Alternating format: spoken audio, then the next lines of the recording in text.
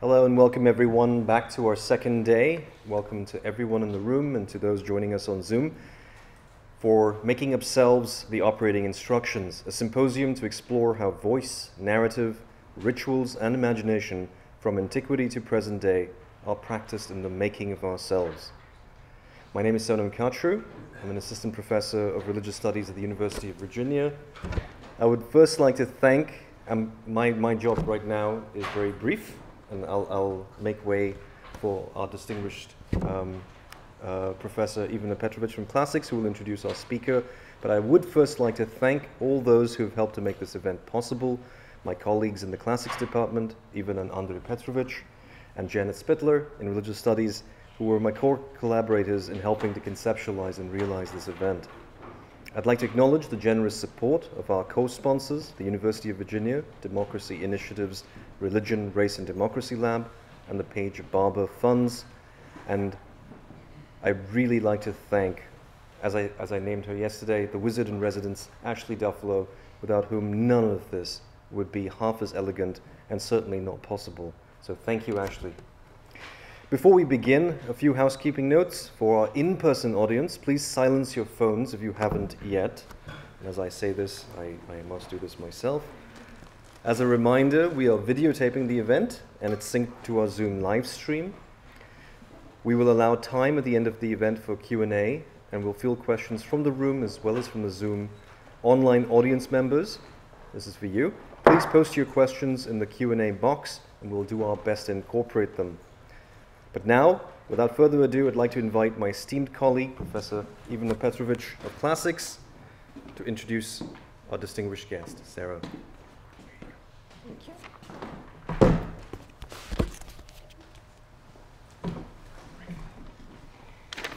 So thank you very much, Sonam.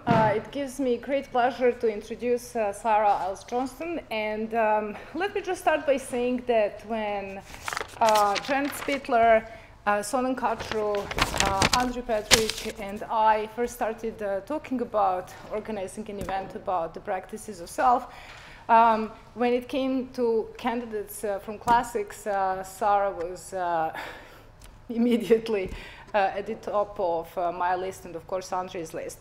And so I would, instead of providing a typical introduction going through CV in detail, I just want to talk about why Sarah is so perfect for this event and what aspects of her work speak to us now most persuasively. First of all, I mean, Professor Iles Johnston is a distinguished professor of religion and professor of classics and comparative studies at The Ohio State University. And in her own words, Sarah is interested in the question of how people come to hold the religious beliefs that they do, really the essential question. What makes us believe in God or gods or demons or angels or saints or ghosts or ifrits, I hope I'm pronouncing this right, or banshees or really anything else?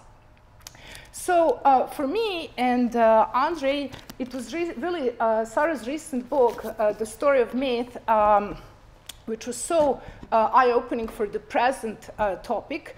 The book uses approaches from folklore studies, narratology, media studies, and the social sciences to better understand the ways in which myths, in the vivid forms in which they were narrated in ancient Greece, contributed to the creation and sustenance of belief in the ancient gods and heroes.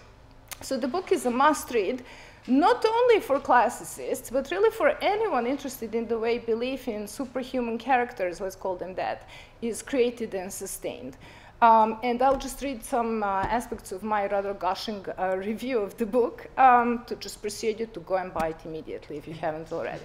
So in her book, Johnston shows that it was precisely the emotional investment and attachment that made stories about the gods and heroes into an effective conduit for forging and strengthening religious belief in ancient Greece. And in order to demonstrate this thesis, Johnston relies on recent studies of effects of engaging narratives on emotion and cognition. So after first clearly outlining her aims in the project and her definition of myth, Sarah proceeds to show how the ritualist approach to the study of religion not only divorced myth from ritual, but also relegated myth to the secondary and ancillary status, while bringing things done at the temple to the fore of the scholarly investigation of polytheist religions. So Johnston really turns to the subject of her investigation, the myth as told by the ancient Greek poets. And she argues that in the hands of a skillful poet, stories about the gods and heroes work by prompting the audiences to open themselves to realities that could not be experienced by normal means, and to gradually embrace the idea that gods and heroes were present among them, acting and affecting the courses of mortal lives. She uses Joshua Landy's concept of formative fiction and Tanya Lerman's research on the vineyard congregations of the Evangelical Church. Landy has shown how narratives can change the way in which people decide what is real by teaching them to stop relying only on their senses as guides. And Lerman studies the way in which members of the Vineyard congregation use fiction, among other means, in order to condition themselves emotionally and cognitively to feel the presence of God. In addition, Johnston adduces the studies of parasocial relationships, which remarkably demonstrate that all humans have a capacity to form emotional relationships and cognitive attachments with figures with whom there can be no bilateral social relationship, regardless of whether they are real or fictional. It could be Sherlock Holmes, it could be Beyonce, it could be Jesus. So Johnston draws attention to the aspect of Greek myth that most scholars of Greek religion really strip away in their analysis, the skillful narration and poetic embellishment. So instead of reducing myths to essential narratives, Johnston argues that scholars of Greek religion should actually focus precisely on the ways in which well-executed storytelling not only draws the audience in, but emotionally and cognitively conditions the listeners to accept the existence of persons whom they cannot grasp with their senses, and what is more, to form attachments to them.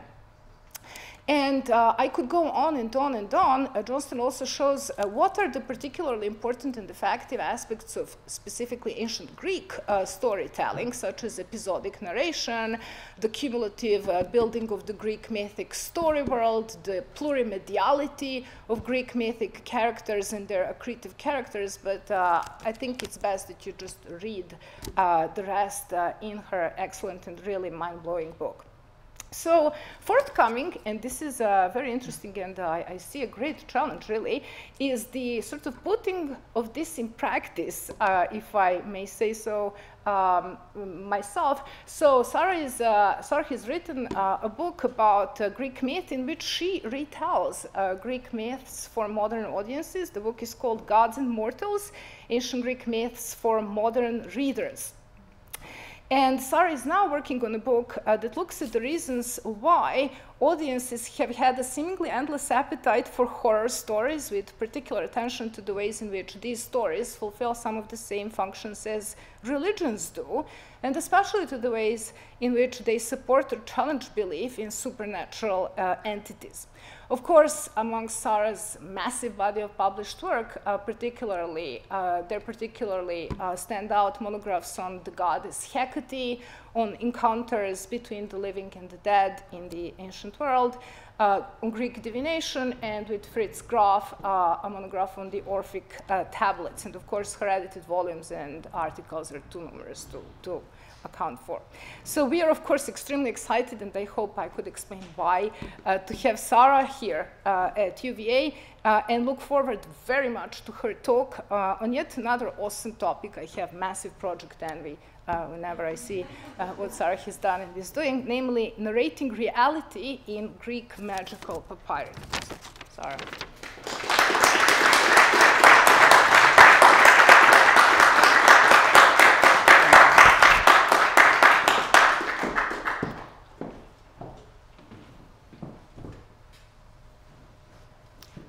Well, thank you so much, Ivana.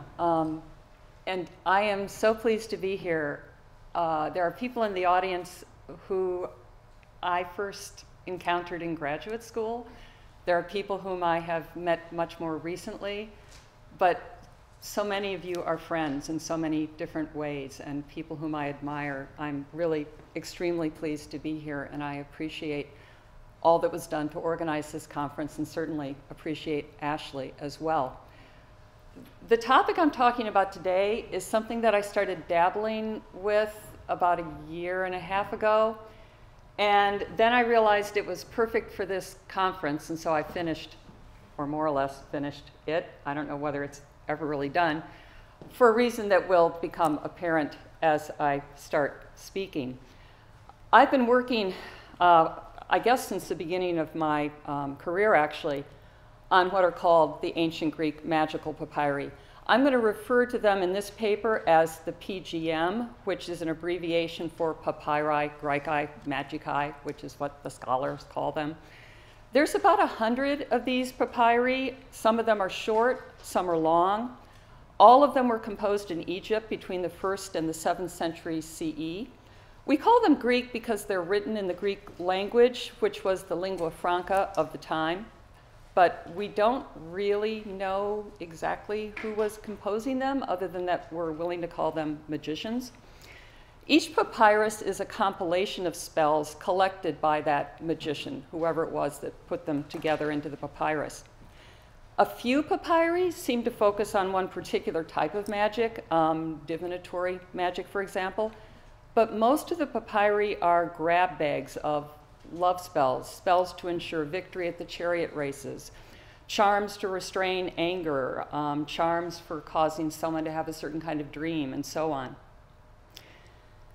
So like many scholars who work on the PGM, I've often been frustrated by the fact that they evince no clear theological structure or system of rules. Even within a single papyrus, and sometimes even within a single spell, there's no apparent hierarchy of the many gods and demons who appear under a dizzying array of epithets and adjectives, and no clear conceptualization of how a spell is expected to work, why it is working. Now, you can say that this is true of religion more generally, that if we were to look at any given local practice of Christianity, for example, it might be hard to determine whether God or Jesus or a favored saint is understood as being most likely to respond to worshipers' needs and in what manner they are expected to do so. And I would agree with that, but I perceive this as being more strongly the case within the PGM, where within a single spell we meet, for example, Osiris, the king of the underworld, the lord of embalming, Althabot, we don't know who that is, Sabaoth, Althonai, great Eu, who is very valiant, Michael, the mighty angel who is with God, Anubis, some unnamed goddesses, and Thoth, the great, the wise. We can invoke the principles of bricolage and syncretism to explain how such a culturally broad span of entities was assembled within a single space. But such concepts don't take us very far in understanding how someone would react to the whole, how someone would have made sense of this, and how it supported their own magical goals. A recent paper by Radcliffe Edmonds, which argues that the spells of the papyri are directed not to potential clients as a sort of advertising, as some scholars have assumed, but rather directed to the magicians themselves, prompted me to formulate my old question in a new way. If the audience for the spells that we see in the papyri are the magicians, then we must assume either that the things that sometimes confuse me didn't bother the magicians because they possessed knowledge that I don't, or that the magicians weren't experiencing these spells in the way that I had always presumed they were. Regarding that first possibility, like many other people, including Radcliffe Edmonds in this article, I've approached the PGM as something analogous to a cookbook. And each spell is a recipe that lays out what the cook needs to do. I assumed, as many others have assumed, that anything that wasn't clearly spelled out was probably something that the magician already knew. Just as I know that egg whites need to be brought to room temperature before they're beaten, and that it's best to do so in a copper bowl. Or that some spells were written as a sort of code, like a well-guarded family recipe for fried chicken, to prevent other people from stealing their secrets. I think the cookbook approach gets us partway towards understanding why the papyri are often confusing. But I also want to think about that second possibility I mentioned, that the magicians weren't bothered by what bothers me because they were experiencing these spells differently from the way that I thought they were. Or at least they weren't experiencing them only in the way that I thought they were. Certainly, the magicians looked to the spells as a way of obtaining power that would enable them to do things, arouse lust in people, damage enemies, foretell the future, and so on. But what if the reading or speaking of the spell was also in and of itself part of the magician's reward? To continue with the cookbook metaphor, what I mean by that is this. When I sit down to leaf through one of my nicer cookbooks, say one by Yotam Ottolenghi, I'm not only looking for a dish to serve my dinner guests, but also relishing the lush photographs in the book, marveling at the menus that Ottolenghi has put together, which I will never, ever have the time to recreate myself, even if I can find all of the recondite ingredients that he calls for, and drawing strength from the confirmation that there is a power out there in the foodiverse who continually produces a bounty of flavor and beauty from which I hope to draw a small part myself. Speaking non-metaphorically now, what I want to think about is the possibility that the narrative richness of the spells, the very thing that has often confused me with its panoply of entities, epithets, imagery, and allusions to stories, disposed the magicians to experience the cosmos and the viability of their own practices within it in a manner that reinforced their belief in its power and in the availability of that power. When this idea initially occurred to me, I went looking for other magical practices that might confirm it and help me develop my hunch. And now you're going to find out why I hastened to finish this paper for this occasion. The work that helped me most was Tanya Luhrmann's 1989 Persuasions of the Witch's Craft, which I had read when it first came out and then kind of put in the back of my mind. But anyway, this book, which limns the practices of several overlooking groups of ritual magicians in London in the 1980s. And from now on, I'm going to say Tanya. I'm not going to do the scholarly thing and say Luhrmann. It seems ridiculous to do that with her sitting in the audience. These groups first appealed to me as comparanda for the PGM because they seemed to me to have a similar worldview as the magicians whom we glimpsed there. For example, the magic practiced by Tanya's magicians has no formal dogma and few fixed customs. Within a given group of magicians, there is a more or less coherent body of ideas that govern practice, but individual magicians use them differently. Underpinning all of the ideas and customs that these groups embrace is the bedrock assumption that the entire world is patterned and meaningful. Chance does not exist, and all change is intentional, guided by higher beings. What I'll focus on for most of the rest of this paper is how two specific practices that Tanya observed to be central to her groups can help us better understand that narrative richness of the PGM that captured my attention. These are narrative absorption and visualization. Narratives were crucial to Tanya's groups.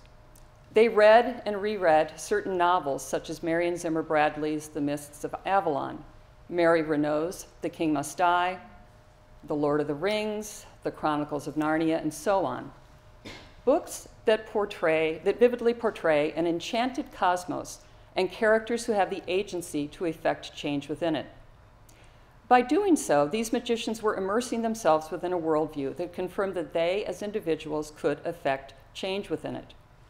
By doing so, the magicians also created vivid narratives of their own that were read aloud during rituals. I think I missed a slide change. No, there it is, I'm sorry. That were read aloud during rituals. These were populated by characters from the books I just mentioned, by mythological characters such as Ceridwen, Hecate, and the Virgin Mary, and by historical figures such as Sir Francis Drake. Sometimes, characters from more than one narrative world appeared together. These narratives were also deliberately laced with poetic, picturesque language and sensorially rich descriptions of things seen, things heard, things felt. By Tanya's understanding, the rich descriptiveness enabled the magicians to suspend themselves within the world of the story. When the story was told during a ritual, it became a vehicle that carried participants through its stages. It's important to stress that the images in the stories created by members of the group and the way in which those images are juxtaposed are evocative of the nature of the characters and the powers or ideas that they represent, rather than exegetical or logical in our normal sense of that word. One participant, for example, reported that while he was reciting a narrative about Sir Francis Drake's visit to the Andes, the story was overlaid for him with the imagery of the redemptive blood shed during the martyrdom of Aslan in The Lion, the Witch, and the Wardrobe. The point of these stories was not to relay a single linear narrative, but rather to create contexts in which an age-old power of some sort, which is often left relatively undefined, plays a central role. Over time, as Tanya put it, the magicians acquire an experience-based concept of power under different guises. Each experience allows the magician to build an experience-based understanding of what that power is, while allowing its more abstract definition to remain opaque. The gradual acquisition of a better understanding of power subsequently aids the magicians in their work. The other concept I want to accentuate, visualization, is closely linked to narrative absorption, indeed overlaps with it in certain ways. Visualization is the practice of seeing vivid mental images, which are often conceived as the link between the subtle ethereal powers that the magical ritual is meant to call into action and our own ordinary physical world. The ability to bring the powers that a story narrates through into our world depends upon the magician being able to visualize that happening. Magicians train themselves in this through exercises known as pathworking, a guided exercise in which one person narrates a story to a deeply relaxed audience that sits in a darkened room with their eyes shut and strives to experience that story's events. Like the narratives that I was talking about a moment ago, path-working narratives are sensorially rich with description. As the story is being told and the participants are visualizing it, they understand their imaginations to be shaping and directing the power described in that story. At the story's climax, the power is released. As Tanya puts it, I suggest that the imaginative rhetoric used to describe the magical rituals may be instrumental in engendering the practitioner's confidence in the significance and validity of that practice. I would argue that the rhetoric of the practice may elicit an ease with the involvement by presenting the practice as non-ordinary but significant, and that it does so by giving the terms of that practice, such as power, some ontological weight while leaving the reference of the terms vague, but simultaneously giving practitioners an experiential sense of that reference.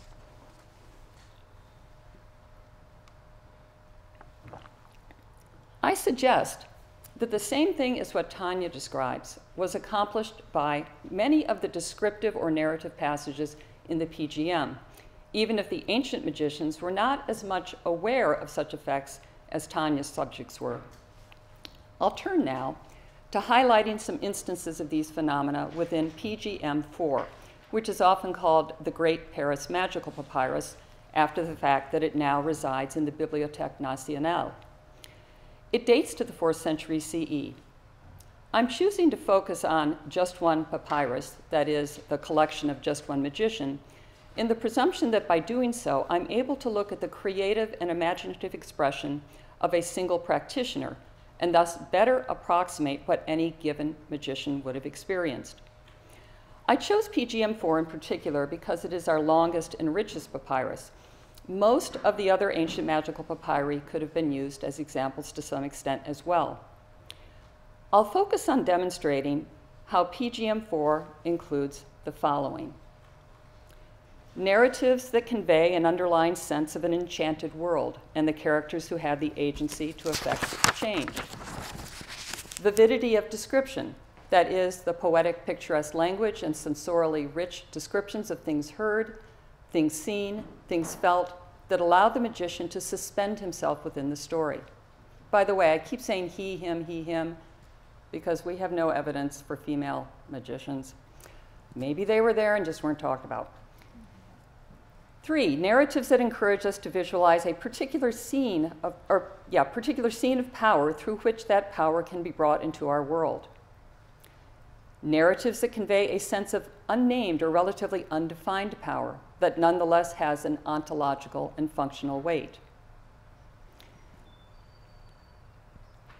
So, narratives that give the sense of an enchanted world and characters that affect change. I should add that in the passage I'm about to read, you'll probably see already instances of the 3 other things that I mean to talk about today, but right now I'm going to focus in this passage just on number 1, this, in its entirety, very lengthy document to the waning moon. I'm just excerpting part of it for you. Thrice-bound goddess, set yourself free. Come, rage against him, and you insert the name of your victim there. For Clotho will spin out her threads for you. I now adjure you by this potent night, in which your light is last to fade away, in which a dog opens, closes not its mouth, in which the bar of Tartarus is opened, in which forth rages Cerberus, armed with a thunderbolt. Bestir yourself, Mene, who need the solar nurse, guard of the dead.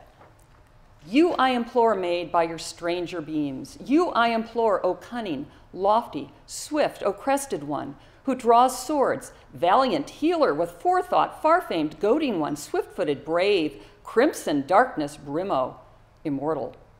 And more names for the goddess follow, including, O leader of hosts, O goddess of Dodona, of Ida, grim-eyed, shrill-screaming, Thasian, Mine, O nethermost one, beam-embracer, savior, worldwide, dog-shaped, spinner of fate, all-giver, Minoan, child of childbirth, goddess of childbirth. You see, these passages confuse me. And then the magician finally declares that the bond of all necessity will be sundered, and Helios will hide your light at noon, and Tethys will o'erflow the world which you inhabit. Ions quaking, heaven will be disturbed. Cronus, in terror at your pole, or powered by force, has fled to Hades as overseer of the dead below. The Moirai throw away your endless thread, unless you check my magic's winged shaft, swiftest to reach the mark. There is a lot of arresting description here, but what interests me most is that we meet several entities who are described as having the ability to generate significant change. The thrice-bound goddess, who is apparently Mene the moon, but also Brimo and any number of other things, such as goddess of Dodona and Ida. Clotho, one of the 3 fates, who spun out the thread of every mortal's life. Cerberus, the fierce guard dog of the underworld. Helios, the sun. Tethys, who is one of the primeval gods of the waters. Cronus and the Moirai, that is, the 3 fates as a group. Most of these are characterized as having the agency to do certain things. The thrice-bound goddess can rage against the man who has angered the magician. Clotho can spin threads that determine each person's length of life.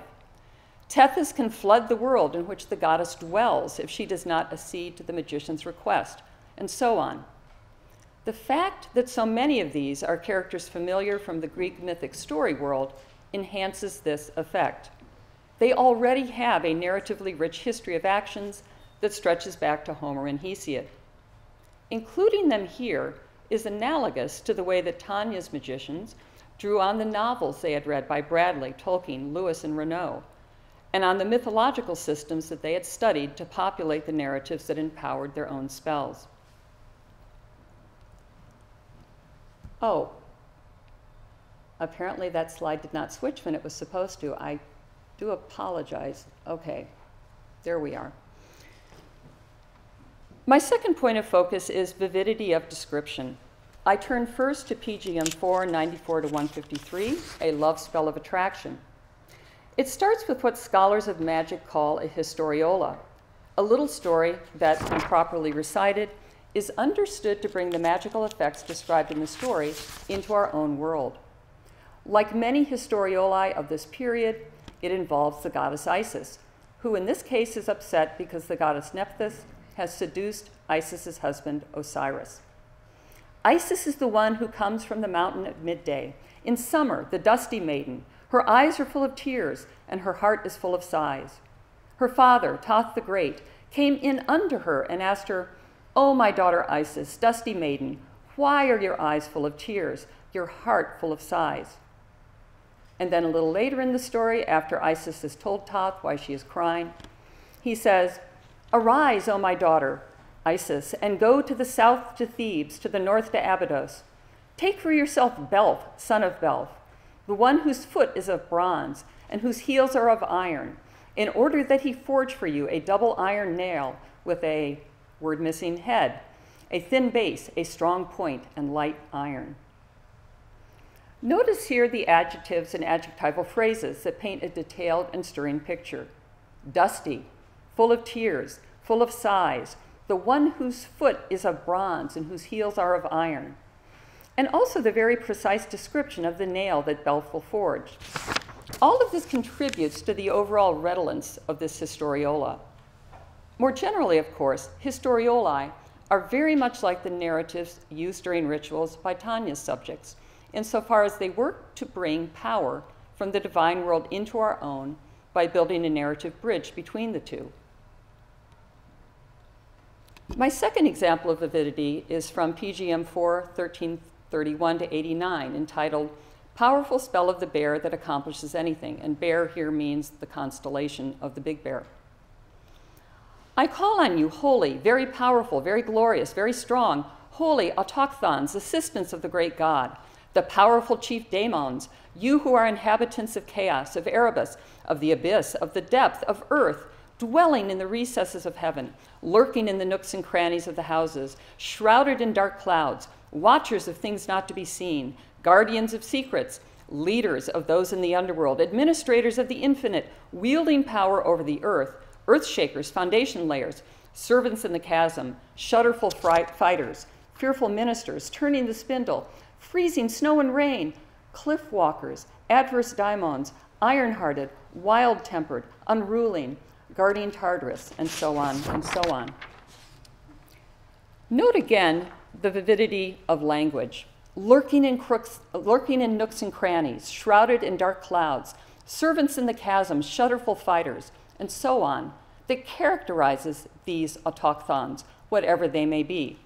This is, again, very much an evocative, as opposed to an exegetical, description of these creatures, so we are left to guess. We may not be able to locate the autochthons precisely within a hierarchy of powers after this narrative is over, or describe exactly what they look like, but we will have a strong feeling for what nature of creature they are, where they are to be found, and what they're capable of doing. I turn now to my third point of focus, visualizing a particular scene of power. I've chosen a consecration spell for all purposes, which invokes a divinity who seems to be Helios, but who is also called here Agathos Daimon.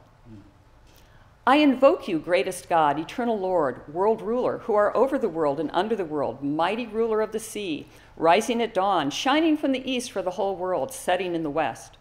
Come to me, thou who risest from the four winds, joyous Agathos Daimon, for whom heaven has become the processional way. I call upon your great and hidden names, which you rejoice to hear. The earth flourished when you shone forth, and the plants became fruitful when you laughed. The animals begat their young when you permitted." I'm particularly interested in the last part of this passage. The earth flourished when you shone forth, and the plants become fruitful when you laughed. The animals begat their young when you permitted. This evokes one of the most familiar, but also one of the most immediately glorious of the sun's powers to effect change on earth. In doing so, it serves as an implicit guarantee of the other powers claimed for the sun in this spell, and more importantly, as a guarantee that those powers too can be called into our own quotidian world.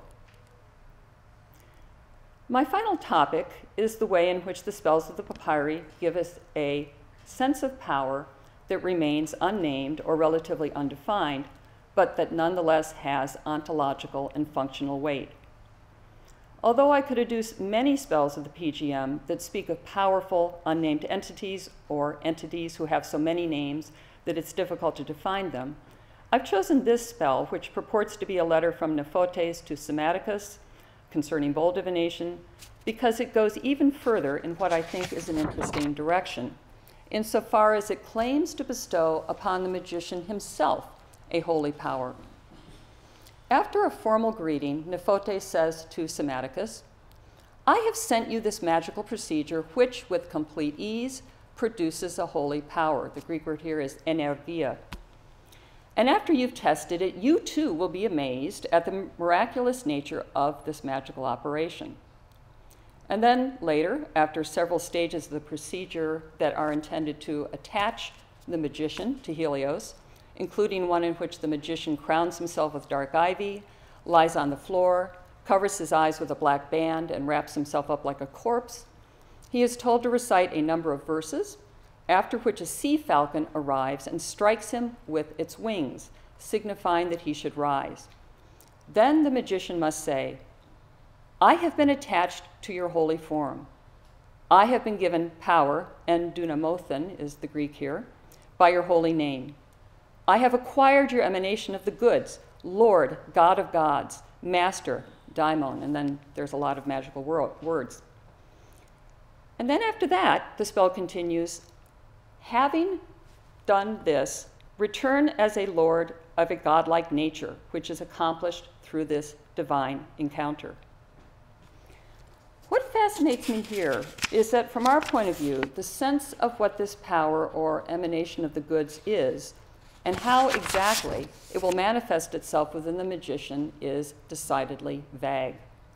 The descent of the sea falcon signifies that something has changed, and if the magician is subsequently more successful at bold divination than he was before, then this will confirm that signification.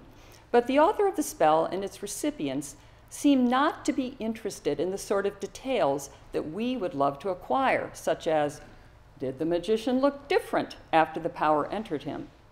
What did the power itself look like when it entered the magician, if it could even be seen? What was it made from, exactly? What does it mean to become attached to a god? Was the sea falcon something like the dove that sometimes represents the Holy Spirit descending upon the apostles? That is, did it work to transfer power to the magician? Who knows? The magicians simply weren't interested in exegetical issues such as these. The passages that I've shown you here, and the spell as a whole, give a vivid sense of power and an impressive validation of the possibility of acquiring it without ever naming it or defining it. Having reviewed 4 types of passages from PGM4 that I suggest align with the roles played by narratives in modern British magic, I want to go a little further now.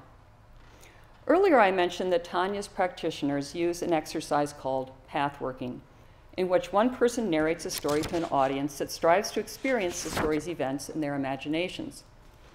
As they do so, they understand their imaginations to be shaping and directing the power described in the story towards a particular goal or purpose in their own world.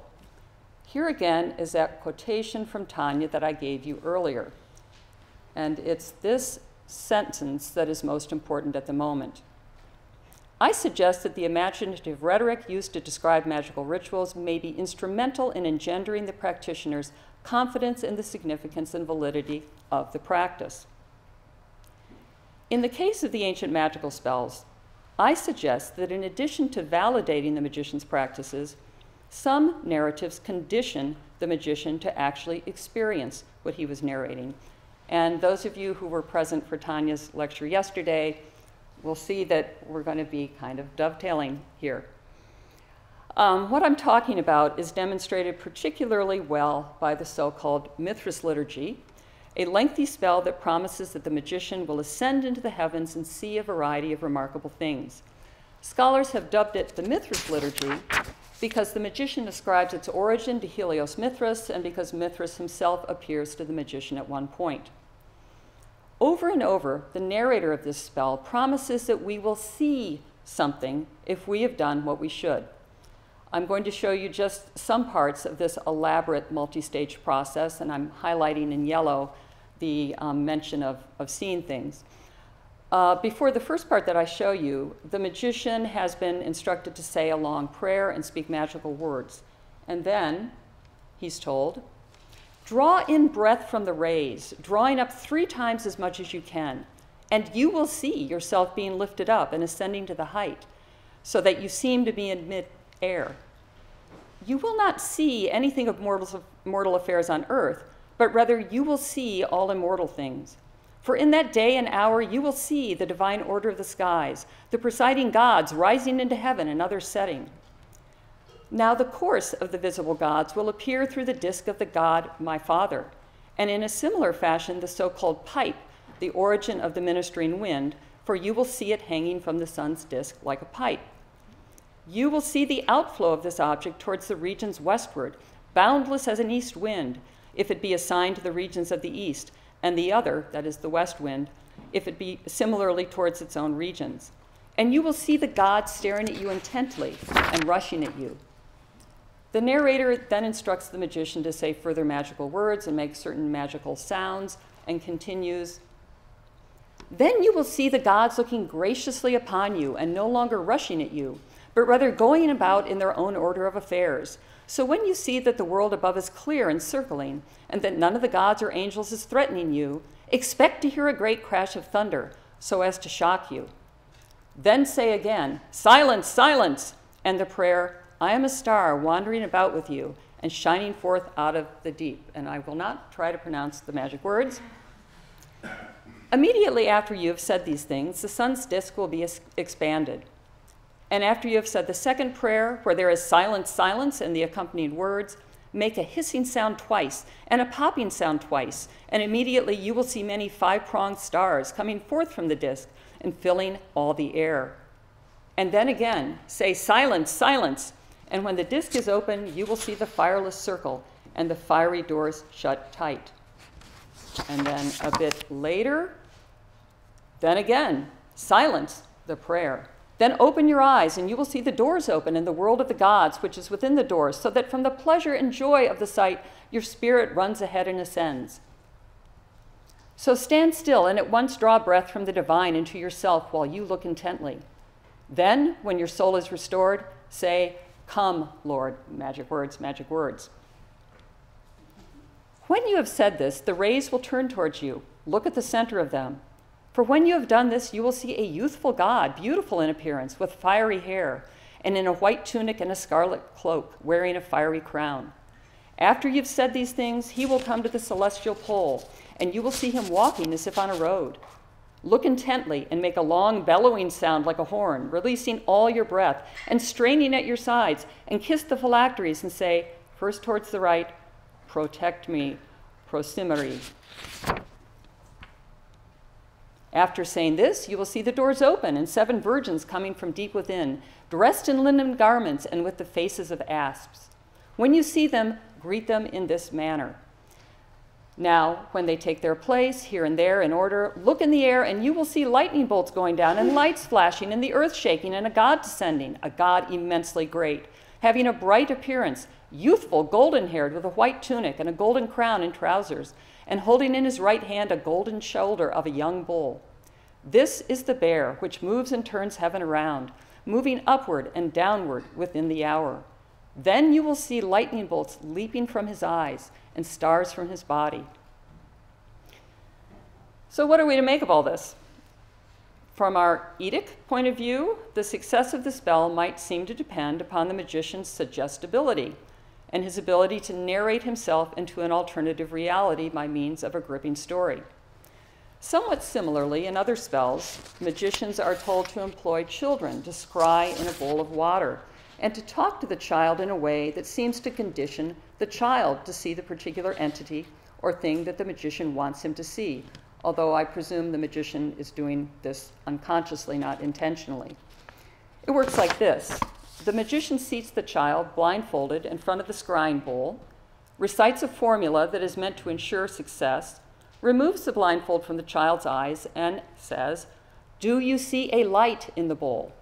If the child says that he does not see a light, the magician covers the child's eyes once more, repeats the formula, removes the blindfold, and asks the question again, over and over until it works. In other scrying spells, the child is repeatedly asked, for example, "Do you see Anubis?" until he finally sees Anubis in the bowl. Psychological experiments have established that if you ask a child a question often enough, you will eventually get the answer you want, because the repetition of the question gradually conditions the child to believe he has actually experienced what you're asking him about. For example, in the 1990s, experimenters at Cornell repeatedly asked children over the course of several weeks whether they had ever been to the hospital for an operation. Eventually, most of them responded yes, that they'd been to the hospital, even though none of them had ever been to the hospital. So I assume that these scrying spells are working for the same reason. The purported author of the Mithras liturgy, that is, the god Helios Mithras, addresses the magician in the second person in more or less the same way as the magician addresses a child who is scrying. But the difference is that we have to presume that the voice of Helios Mithras was not actually there when the magician put the liturgy into effect to persuasively talk him through the process. Are we to imagine that the magician has memorized the entire spell so that he may speak the formulas that Helios Mithras tells him to at the appropriate times? Has he so thoroughly interiorized it that the vivid narrative of pipes descending from the sun, an expanding solar disk that shoots 5-pronged stars, youthful gods clad in beautiful clothing, and asp-faced maidens becomes real to him in the course of the procedure that he performs? Well, such a feat of memorization would be quite possible in antiquity. After all, we know that whole books of the Iliad and the Odyssey were memorized. But I think we should put that assumption together with some further remarks about visualization that Tanya has discussed in her more recent book. Part of her own training to join one of the groups of magicians whom she was studying in the 1980s involved teaching her mind to focus on an internal experience. Her instruction book, written by Adam McLean of the Inner School of the Hermetic Journal, told her, "You should perform a meditation building up an inner picture of a walled garden. Initially make it foursquare with an expansive empty lawn in its center. After an initial centering, and when the bubbling of your consciousness has to some extent quietened and abated, begin to see the center point of your consciousness with inner pictures of the garden, using all the senses if you wish. Then withdraw a little inward and let these images become wrapped around your inner point of soul. Then reseed the inner picture if you need to." Tanya goes on to say that after about a year of training, her mental imagery became clearer. She thought her images had sharper borders, felt more solid, and lasted longer. And she began to have more anomalous experiences, by which she meant events that are unusual in the everyday world. Visions, voices, a sense of presence, out-of-body experiences. Indeed, one morning, she awoke to see druids standing outside her window. Unfortunately, they vanished when she stood up, but for a moment, she really saw them. You probably see where I'm going with this. It's possible, indeed, to me it seems probable, that ancient magicians trained themselves in cultivating inner experiences, just as Tanya had. Tanya trained herself to see an increasingly detailed garden. My magicians may have trained themselves to see angels and gods and shooting stars and asp-faced maidens in an environment in which the magician could actually interact with them. In closing, I want to return to the title of my paper, Narrating Reality in the Great Paris Magical Papyrus. Narrating Reality in the Ancient Magical Papyri. I mean that in two senses. One is that narratively rich passages, such as those we've been looking at, depict the world as the magician genuinely understood it to be, vibrantly filled with an abundance of gods, daimones, angels, ghosts, and other entities that could help him accomplish an astonishing variety of aims. The other is that such narratively rich passages create the world of the magician by activating it, by bringing it into such a state of existence that its power is enabled to flow into our own. In this sense, almost all narrative passages in the PGM operate in the same way as those historioli, those little stories do, whether they're telling a linearly complete story or not. I've only just begun this project. My next steps will include reading more about contemporary magicians so that I might better understand what happens when they read and share narratives. Since Tanya's 1989 book, a number of further studies have appeared, which will help me with that. I also need to think more about how the magicians who used the papyri may have differed from contemporary magicians and witches in their consumption of narratives. One salient point, I think, is that contemporary magicians have many more formative narratives to draw on than ancient magicians did, and those narratives are much more readily available to them. I will talk a little more loudly, I think. At the time that Tanya wrote her book, it was easy to find copies of Lord of the Rings, The King Must Die, and so on in libraries and secondhand bookstores. Any aspiring magician could immerse himself in those worlds. It was also easy to get hold of books on Greek and Celtic mythology. Indeed, Sabina Maliocco, another scholar of contemporary witchcraft, has characterized contemporary witches and magicians as very much given to what she calls poaching in the stacks. That is, she gives Michel Desserteau's concept of modern humans as textual poachers a twist that reflects witches and magicians' deep dedication to reading all kinds of things that make way into their rituals and narratives. What can we say of the ancient magicians in this respect? Witchcraft, as I've noted, they certainly knew their Homer and Hesiod well, as very much and given to what she calls Greek poaching myths, in the Egyptian myths, Israelite, and that Christian is, she gives Michel Desserteau's concept of modern humans as textual poachers, and can we discern a twist that reflects witches and magicians' deep dedication to reading all kinds of things that make way into their rituals and narratives. And I look forward to what can we say of the ancient magicians in this respect? As I've noted, they certainly knew their Homer and Hesiod well. And they knew other Greek myths, Egyptian myths, Israelite, and Christian stories too. But through what routes? And can we discern a corpus of favorites, as indeed Tanya did for her magicians? Incredibly stimulating With these questions, I leave you now, and I look forward to your questions. Because there is an alumni weekend going on, so we'll just try to be louder. I will moderate the discussion for Sarah, and do you have a mic, or can you put, there's one on the desk. Can you, this, okay, yes, okay. Awesome. Thank you.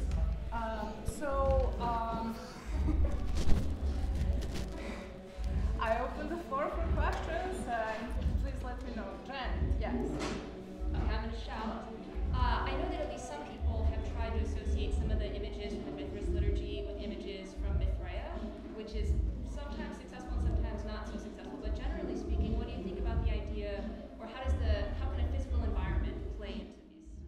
Oh, I think it certainly could. Sorry, Sarah, could you repeat the question back, please? Yes, the question is, or rather, first there was a statement that some people have argued that for the Mithras liturgy, some of the images that the magician is supposed to see echo those that are found in some Mithraea, some temples to Mithras. And did this have something to do with what's going on in the Mithras liturgy? Generally, I would say, even though I talked about verbal narratives in what I was saying today, I think the artistic narratives of myth would have been very significant as well. I don't think probably the magician was literally in a Mithraeum, but I think it's quite possible, in fact, again, I think it's probable that he would have been familiar with some of that imagery. Certainly, he would have known what Mithras looked like. Good point. I should really talk more about visual images as well. Thank you. Andre? Yes, thank you very much. This was a wonderful, splendid talk, and with many insightful observations, and I really appreciated the way that you brought to the fore which aspects of somatic experiences are present in the narration. So it is not just visualization in the sense of seeing scenes, it is also the production of sounds, hissing, popping, bellowing. It's a complete somatic experience also in the sense of what you feel with your feet, trembling of the floor and so on. So it's a kind of a completely embodied experience of the magician and presumably of the client, I assume. So my first question was related to the differences between a magician and a client. Do you see any? I know it's a difficult question to speculate about, but anything that you could tell us would be great. I don't think the client experienced any of this. Okay. Radcliffe Edmonds' article is really good. If you're interested in magic, I would urge you to look at it. It's in an issue of Archiv für Religionsgeschichte about 2 years ago. The reason I'm referring to that is that Radcliffe really is making a very strong argument contradicting a number of other people such as Chris Ferroni. Radcliffe is saying really the only people who ever would have seen these spells are the magician. And so the magician is saying to the client, I'll go back to my place and I'll do what I need to do to make this work for you. And sometimes he's then going back to the client and saying, and now here's your amulet or whatever. So that's what first, I read Radcliffe's article before it was published, and that's what kind of first set me thinking along the lines that I've gotten to. So the short answer to your question is it's only, for me anyway, it's only the magician himself. The client doesn't get to see or hear any of this. Yes, I would agree with that. Perhaps one difference that compared to Radcliffe's views that I would have is that it is the client that sometimes has to perform some of the very odd rituals, such as sacrifices, which are very atypical, dedications, as you pointed out, of various things that have to be acquired and so on. So I think that also the client partakes in the narration, but in a different way, because it's a step aside from the traditional ritual that one would be performing, I imagine. You're absolutely right that there are spells where the client is told to sacrifice a dung beetle or something weird like that. No, you're right, and I shouldn't have glossed over that. I do think the client might have been doing stuff that the magician told him to do.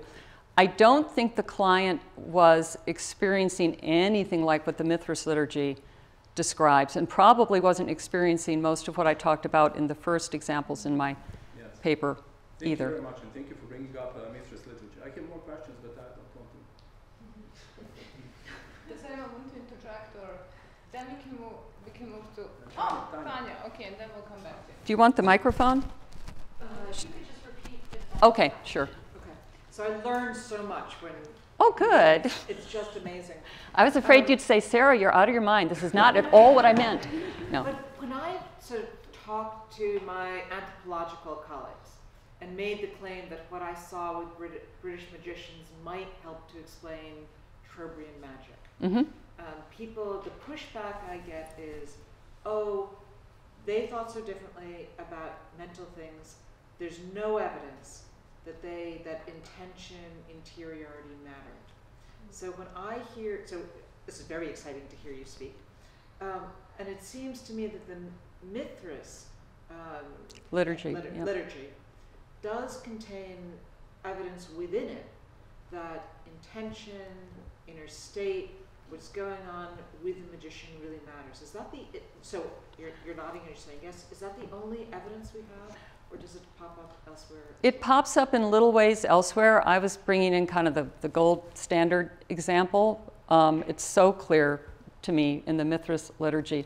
I also would comment, I understand why your colleagues working on the Trobriand Islanders might be making that comment, but intentionality is a tricky word.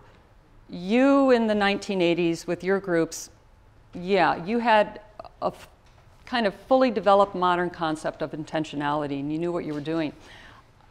I don't think the magicians that I'm talking about quite had that, but I think there was intentionality. I think they knew, if I bring myself into this state of mind, if I'm in this particular room in my house, if I'm sitting on this particular piece of tapestry, now I'm ready to go. And then they go, with the text that I would argue they've memorized, they start going, and they see that just as you saw your garden. And they see the snake-faced maidens just as you saw your druids. I envy you so much for that. I hope that answers your question. That's great. Okay. Yes, please, in the back. Go ahead. So when I heard you speaking to Professor Lerman's experience with the Druids versus what was going on in the Mithras literature, one thing that I noticed was for these experiences that Professor Lerman was speaking about, there was a sense that they can be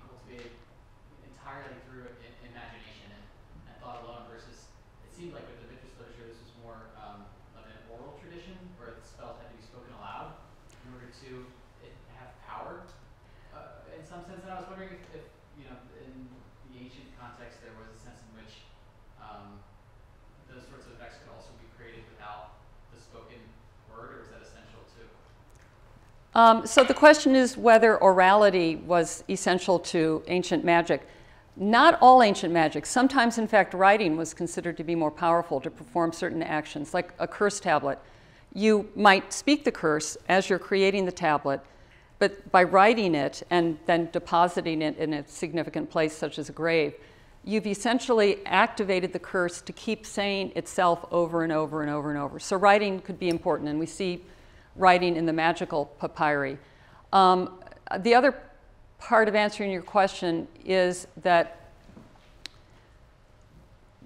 so we know we have these papyri where someone has written the spells out, but it's a little bit like a cookbook insofar as I'll read the cookbook, and when Ottolenghi says beat your eggs, I pause reading and I beat the eggs, then I go back and read whatever the next thing is that he says, right? So the papyri are like that insofar as they'll say, stand on one foot, touch your head, and say the following. So the magician does that and goes back and does the next thing. I would argue, and I'm not the only one, that in fact the magician had memorized all this so that unlike me reading Ottolenghi, he's not going, he knows, oh yeah, this is the next thing I do. So I hope that answers your question, but if I didn't, ask again. Because I think there was a lot packed into your question. Yeah.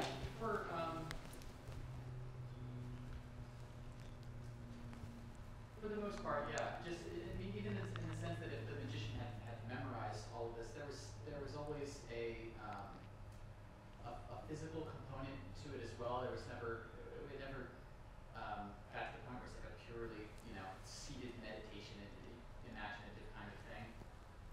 Probably not for most of the spells. The Mithras liturgy, I think there are very, very long parts that could have been completely seated and what we would call meditative. But you're right that I can't think of a spell that does not include some ritual action, however small, even if it's only first put on your amulet or first put on a wreath of myrtle leaves or something like that. And I don't know whether Tanya's practitioners had those things too when they entered into these path-working exercises. Were they supposed to be dressed in certain ways or holding certain things? Well, on the Monday evening pagan pathfinders, we just showed up in our grubbies. Okay. But we weren't doing real magic. But when people did what they considered to be real magic, they also had props. Okay. Probably not. I think it varied between groups, and I suspect it varies between, who knows? Mm-hmm. But when they were doing magic that counted, they wanted to have props. Okay. And sometimes they were very elaborate, sometimes not so much. That's true with Christians as well. You took the words right out of my mouth. Yeah, that's a very good point. Okay, we have Camilla and then Jenny and then in the back. Okay, Camilla, go ahead. Hi. Thank you so much. So I have a question. If we take the magicians to be the primary audience of this text and not like a medium in between a larger audience and the text itself, do we have any evidence that they thought that the texts were revealed, like that the god himself or herself was actually revealed? Because there is also a lot of mimetic sort of processes. So for example, with Helios, you were saying that Helios enchants, is enchanting on nature, and this is what the magician does in a way. So do we have any evidence of revelation? Yes, I should explain maybe a little bit more how we think these spells get into papyri. At some point, someone has a revelation. Let's stick to the Mithras liturgy.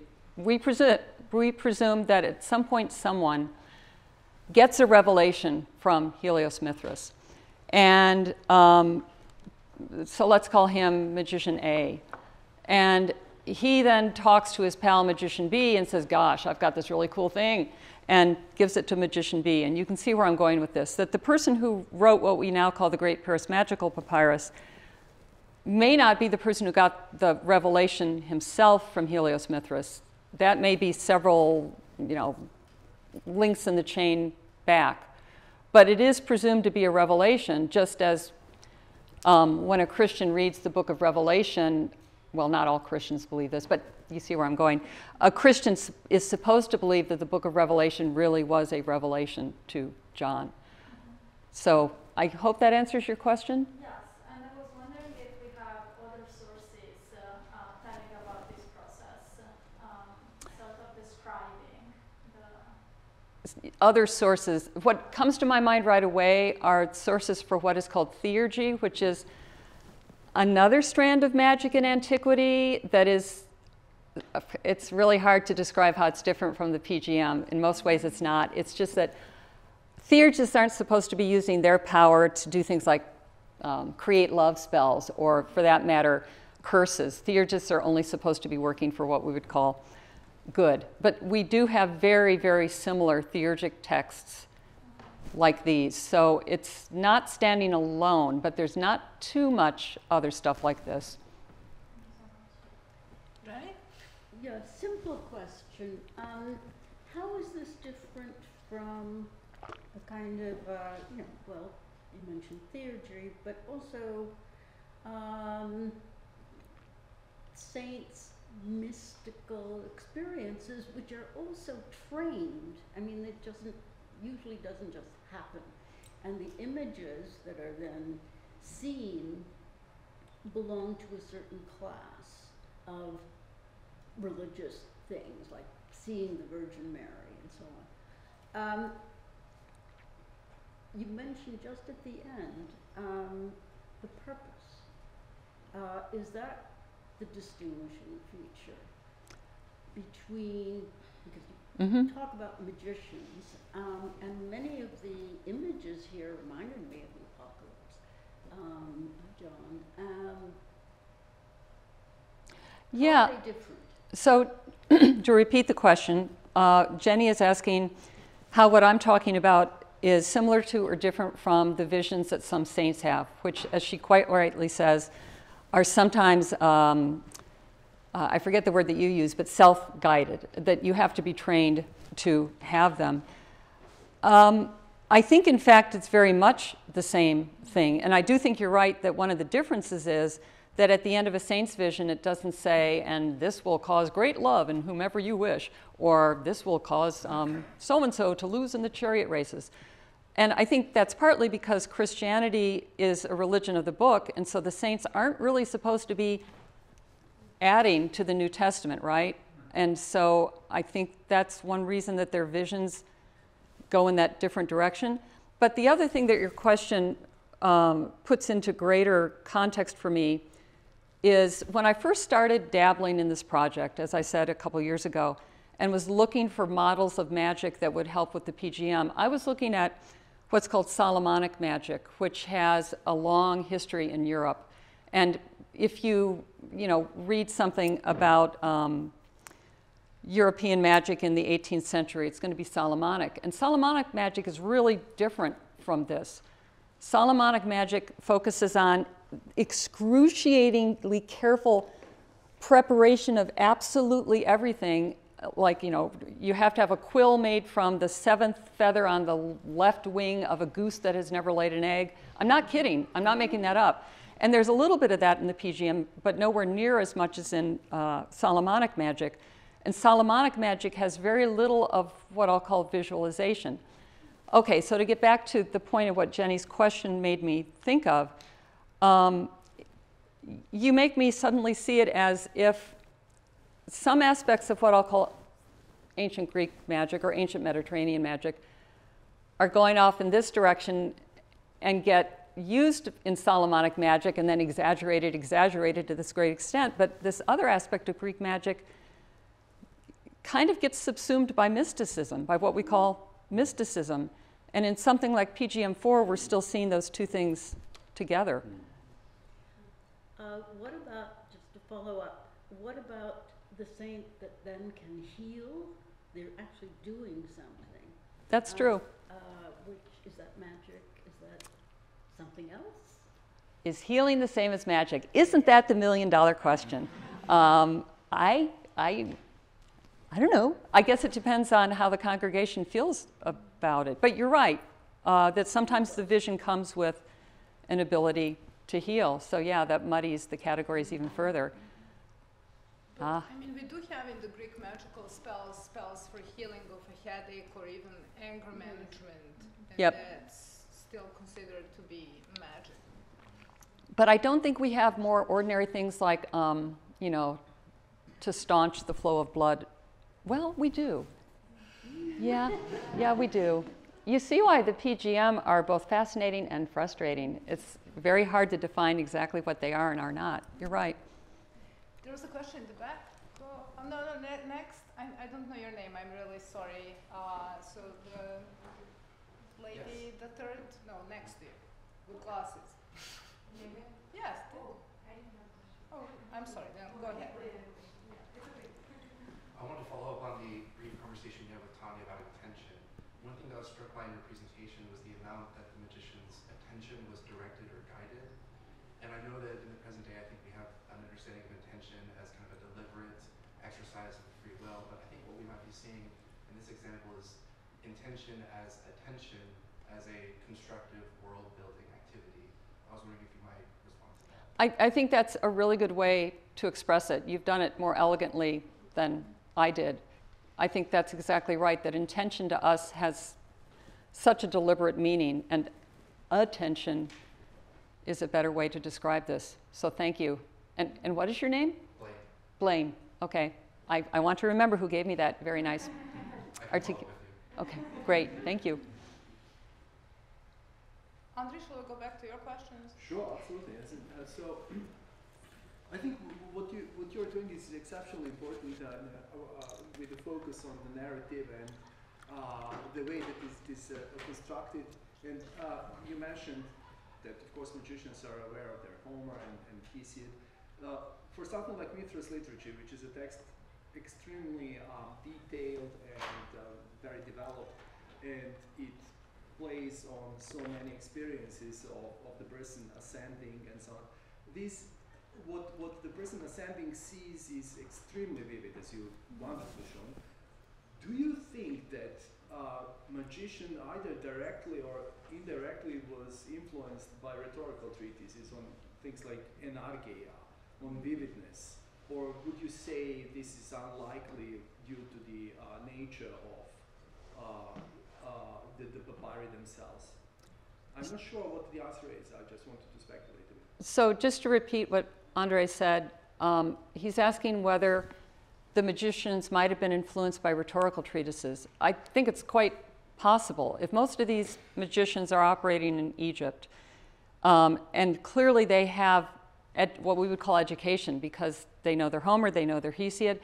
I'm going to eventually argue when I finish this work that they knew Ovid's Metamorphoses very well, yada, yada, yada. So why wouldn't they also know rhetorical treatises? I never thought of that before, but I think it's quite possible. Well, I didn't think of it either until you brought up Mithras liturgy and shown all these scenes of how this world is constructed, and because this is the world making is part of rhetorical exercises as well. So. Oh, you mean like memory palaces? Yes. Oh, yeah. that's very interesting. Did I get another question? Sorry.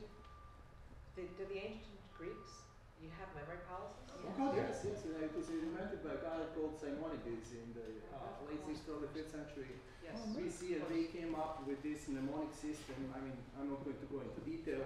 The guy was attending a party, the roof collapsed. I know the story. I didn't realize it was widely used. It was used in, it became a locus memoriae, exactly, Cicero, and later on it was appropriated for all sorts of things like learning hundreds of names by heart, for instance. So people claimed that they know each citizen in the city and so on. So they use these memory hooks, as it were. Cool. Yeah. I think that's a great idea.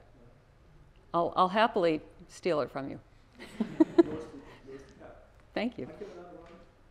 Let's go, John Lurie. John, go ahead.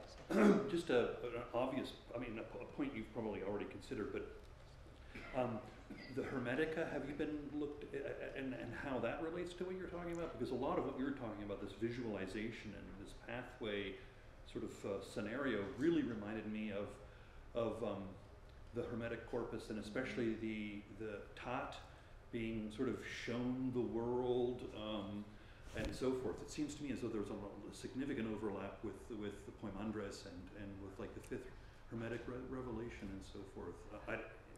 I think you're absolutely right. John was asking whether I had taken into account the Hermetica as comparanda.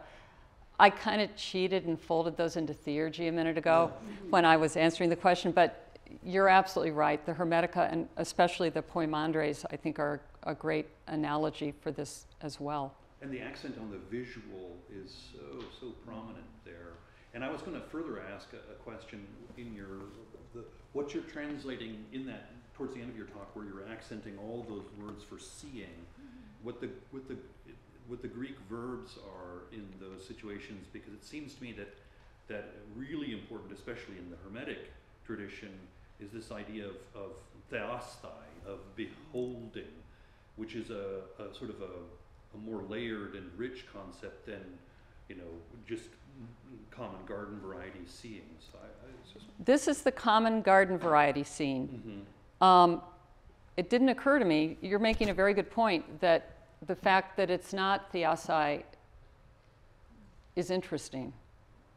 I need to ponder that. Nikki? Sure. Thank you. That was so fascinating on so many levels. And I also assumed that it had to be like a theoria kind of contemplation in terms of that sight in the mind's eye. But to my question, I've been thinking a lot since yesterday about how you say that stories have more power when you make it your own. And of course, this is something that's been repeated throughout the symposium. And as you were describing one of the PGMs for vivid description, you gave the cliff walkers, the recesses, all these different points. And I'm wondering about how the difference between description and evocation, right? The ways within which when we hear this, we visualize it, we make it our own. And we make it our own on the basis of what our cultural categories are and our own imaginations that are very embedded within what would maybe be an Enochian understanding of the recesses of hell or whatnot. And so my question is, to what extent is there a training, right? A sense of a cultural bastion of tropes by which people, especially these particular magicians, would be able to visually imagine these cliff walkers in a certain way. The kind of visual imagination seems to also have a kind of cosmological connection. So I'm wondering, therefore, how is it that the training that is involved within this magical processing require a certain kind of pre-visualization exercises by which one would actually be able to anticipate what would then be kind of put into the broader frame there. So Nikki asked a bunch of really interesting questions rolled into one. And I'll kind of make two statements, and if there's still stuff you want me to talk about, I will. One is that the Greek concept of the imagination, what we would call the imagination, had also a more active outward-reaching role, potentially, particularly in some philosophical systems, so that it's kind of going back to what Tanya talks about with her magicians who, by visualizing the power, are bringing the power into the world. Similarly, by imagining stuff, some magicians at least may have thought that they were literally bringing it into the world. I can't prove that, but it would fit with certain other stuff going on in antiquity. The other thing, you're talking about tropes. What were their, where were they getting their tropes? And I presume what you mean by that is sort of going back to the visual images when we were talking about the Mithraea, for example. Certainly there were famous visual representations of particular gods, goddesses, etc. So if they were familiar with those surely would have colored what they expected to see. You were asking something more than that, though, I know, and I'm not sure I understood what the other part of your question about visuality was. It's the kind of training and the attachment we have to our visualizations. Right. And Orpheus, right, shouldn't have had red hair in your mind. And so the way in which we visualize contributes to Yeah. the world in which we make.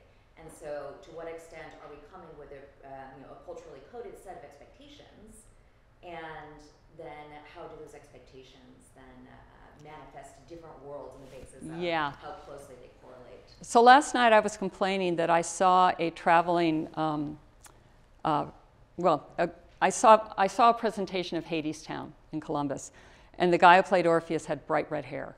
And I was very distressed by this, even though, of course, my dear husband leaned across to me and said, but Orpheus was Thracian, he can have red hair. I nonetheless thought, no, not red hair, and was distressed. And the other thing that we were talking about last night is the book that I have coming out, which is a narration of Greek myths, was illustrated by my son, who's a professional illustrator. And of course, I've been telling him these myths his whole life. And he and I have had disagreements on what Hades should look like, for example. And, I think his Athena is not exactly what I imagined. And we've had to make peace with this. So I do understand what you're getting at, because this is what I'm living myself. I don't know. I mean, as I said, they would have had popular statues or representations to look at, but I presume that if they grew up in this world, they had their own little Zeus in their head. And if the spell is about Zeus, I presume that's what they're picturing, and that these adjectives are supplementing that, but they're not replacing the picture of Zeus. But I'm just kind of guessing here. Well, if I may to interject just on that point, it seems to me that a lot of the stories that we have in sort of the archaic and classical period warn people about imagining or seeing the gods, really witnessing. Seeing the gods is not something that you want to happen to you, because disaster strikes, people go blind, or even the magnificent representations of the gods are just meant to be approximations but not the real thing. So this sort of the yearning to see, and especially to sort of ascend with your soul and see the world of as it really is, as Plato would say, seems to me to really start with Plato, who is very into describing in extremely vivid imagery what the world is like that we see with your soul, with our soul, the world of the world of the gods. And then to make his question, so powerful were these images that there was an anecdotal tradition of people reading about the soul and then just dying, killing themselves. Because I think they wanted to see. So there is a culture, I would say, in Greek culture, there is at first there is a great reticence about witnessing the gods, and they're not supposed to be witnessed. You can imagine them, I suppose, but not really see them. Yeah, that's true. If you see Zeus, you could be incinerated like Semele was. But I guess I would respond by saying the magician has specially trained and protected himself. And phylactery, of course. Yeah, phylactery. Yeah. Sorry, there was a question there, and then a son. Yes, go ahead. So you responded to some part of that in your comment on imagination, but I'm thinking about the role of narrative in horror stories that you discussed yesterday, and in what essentially seems to be an instruction manual today. And I'm wondering whether, in your opinion, the character or the contours of the narrative change, right? Not just that, as Aaron mentioned, and you mentioned, there's an embodied element, but is there a difference in the narrative elements, particularly in, this world that you've presented to us, as opposed to how we think narrative might function for modern texts? So she was asking about the difference between the way that yesterday I talked about narrative working in horror stories and the way that I see narrative working in the PGM today. One big difference is that the narratives in the PGM, most of them are barely there. In other words, they're being gestured to. Like there's another spell that I didn't show you, which includes the magician invoking myrrh, the incense, but with a capital M. And so it's myrrh, who in mythology is a girl who has very unfortunate experiences and eventually becomes a myrrh tree. And so the magician is invoking myrrh. And he's saying, I'm going to send you somewhere now to do what he wants her to do. And he says, I'm not sending you to Arabia. I'm not sending you to Babylon. And people who know the myth know that that's basically where the mythic character ended up.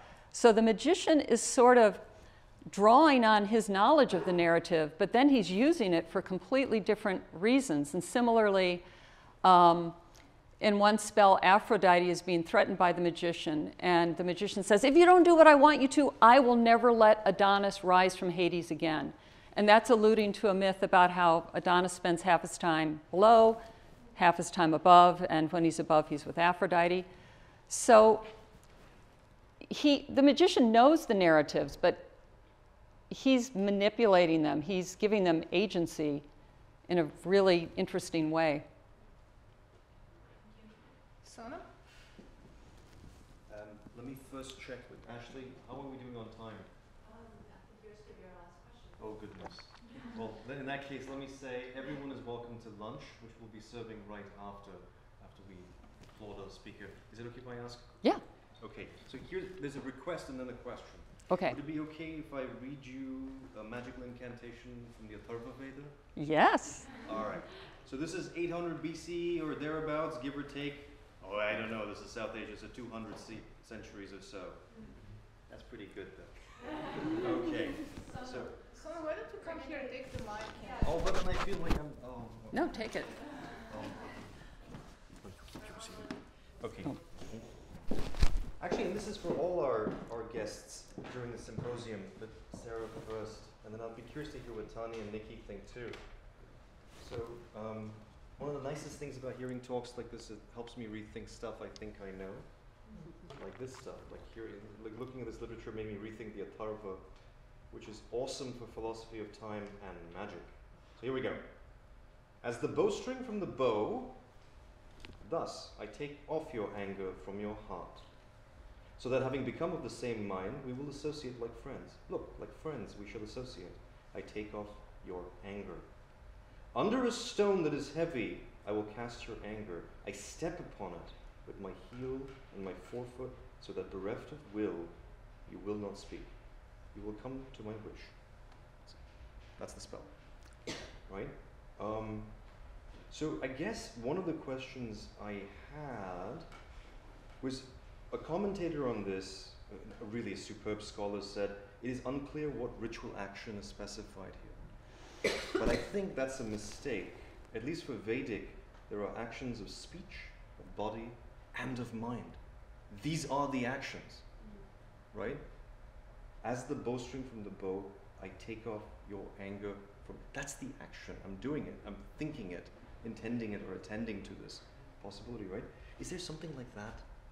This typology of possible actions on which imagination is the action, and then accompanied by others, or how are they thinking of action? See, I would have presumed that as the person is saying that, he is literally unstringing a bow. He's literally unstringing. That's okay. Very interesting. Because there are certainly Greek magical actions like that, where you do something such as you pierce a curse tablet with a nail, right. And you're supposed to say, I am piercing this tablet, and so... So you think there is, that's lovely, this is really, see, this is really... Well, I mean, I would guess that's what they're doing, but boy, that's way outside of my wheelhouse, so I don't... Well, with the Vedic guys, right, these poets, the reason you have the poet and the ritualist are overlapping, have overlapping functions, is that the entire ritual is imagined into being through language. Oh. Right? And so there's actually very little ritual construction. There is a ritual ground created, but the hymn creates the vehicle that actually conveys and does the transformative. So you don't need to actually be unstringing a bow. But they could be. I don't know. See, this is beautiful. That's why I wanted your thoughts on it. I don't know. Surely someone must work on Vedic magic. Or I'm sure they know. This is beyond my pay grade. I don't know who it is. They may not get jobs, but I'm sure they do. Hey, I got a job working on even worse, theurgy, and I managed to get a job. That's a beautiful answer. Thank you. Good. Thank you. Okay, so let us all thank Sarah and our discussants very heartily for an amazing paper and a great discussion that we've just witnessed. Thank you very much.